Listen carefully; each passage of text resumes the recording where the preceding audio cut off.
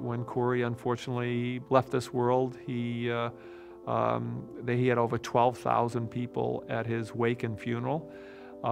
They were very moved by the service, and many asked us, just where does a boy like this come from? What happened to have Corey have so many people there, so many people that loved him? We wouldn't be here if it wasn't for Corey.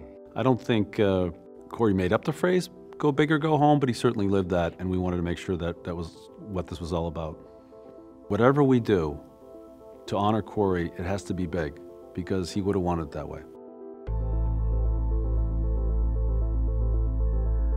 Foundation was started to honor Corey. He was my nephew. He was a great kid. At a very young age, he made a lot of impact on children with needs and was very involved in his faith, and he was big on family.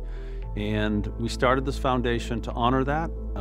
We've had a tremendous amount of success, and I think we're starting to make a lot of impact in those three focus areas. The focus of the Corey Griffin Foundation is really kids. We call it Corey's Kids, and children in need in any form. First and foremost, the Corey House, which is affiliated with Children's Hospital for families that need to utilize that house as an extended stay. It's going to be built over in Brookline. It's going to house families of sick kids. So many of them just don't have the resources to stay in town while the kids are being treated, especially extended care kids. So that is going to be something that's going to be so special. I think that they've raised actually $3 million so far for that initiative.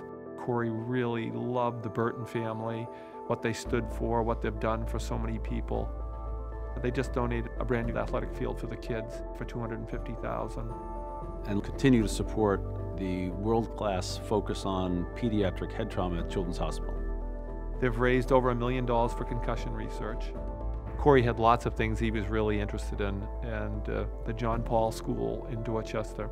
We're trying to raise $1 million for continuing scholarships for the kids in that community to go to school there. It is one of the most amazing places that I've ever personally been. All of our kids have aspired to be lawyers, doctors, accountants. Some of them have even wanted to start their own businesses. We keep the kids from 6:30 in the morning till 6 o'clock at night, and so a lot of the reason they go to our school is for safety as well as it is for education, and they get 2.5 meals a day, which a lot of these kids, that's the only time they really get to eat. So it's also giving them a quality of life they wouldn't be able to have otherwise. These kids have such a great opportunity there. They're being so well educated, so well loved, and as a result, they've got a 99% success rate in terms of graduation rate, getting into great schools, into high schools, and then into college. I go to St. John Paul's II Catholic Academy. I have a couple of things that I want to be when I grow up. One is to be a teacher. Two is I want to be a veterinarian.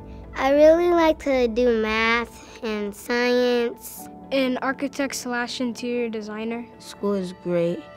It makes me learn more, and I have great knowledge to share with other people. A lot of the kids at St. John Paul, they're very passionate about education and about their school life. I know who Corey Griffin was. He was a loving person who loved his family, and he always helped someone who was left out. If people were lonely at recess or lunch or something, that he would always include them in the activities and stuff.